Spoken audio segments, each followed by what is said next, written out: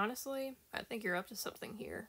While we never have a clear view of the statue, we could see a replica of this in the VR version of Heaven's Courtroom. And it's got the head of a unicorn, 5 different eyes, and also 8 spikes on the top. And no, I'm not counting the horn. So why does it matter that there are 8 spikes?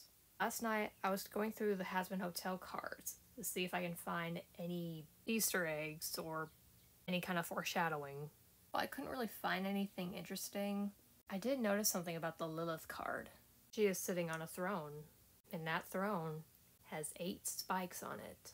Up until now, this amount of spikes, it was either nothing or it is a spiritual meaning of the number 8, meaning a new beginning. But now, after looking at that statue and also noticing the eyes on this chair, I'm beginning to think that Lilith is running things in heaven. Also, I want to point out that in You Didn't Know, when Sarah comes down to see Emily and her eyes are aflame, this reminded me of the fact that she is a seraph.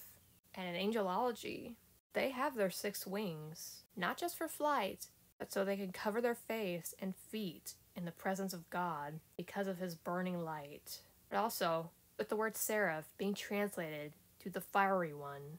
I mean, Sarah was literally facing the supposed God statue. Now the Lilith theory, I know it's out there, but this being here being God, with the head of a unicorn, which is a symbol of Christ, that I can fully get on board with.